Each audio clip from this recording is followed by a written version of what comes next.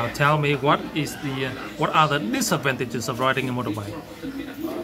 I think too many motorbike would cause pollution Would cause pollution.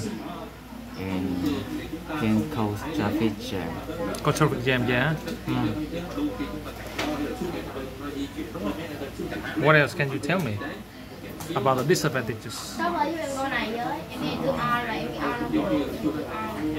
Is not safe as car. Yeah, it's not as safe as cars when traveling long distances.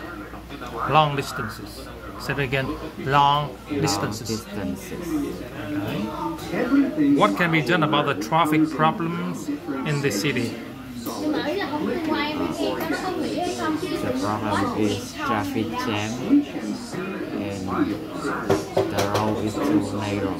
Narrow, yeah, but what can be done? What can be done about the traffic problems?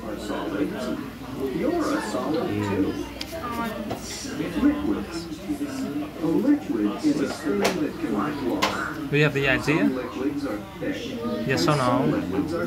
Để giải quyết tình hình giao thông thì chính quyền đã khuyến khích người ta dùng phương tiện giao thông công cộng rồi, không đi xe cá nhân nữa mà đi xe công cộng. Can you speak up the idea? The government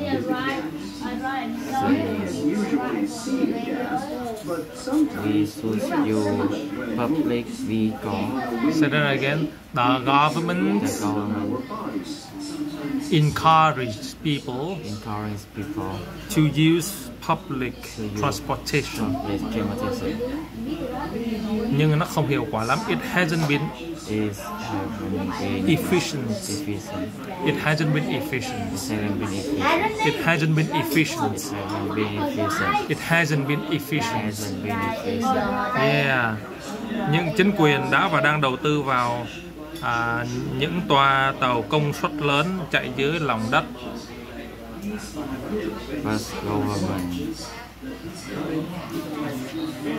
The government has been investing in underground mass capacity buses.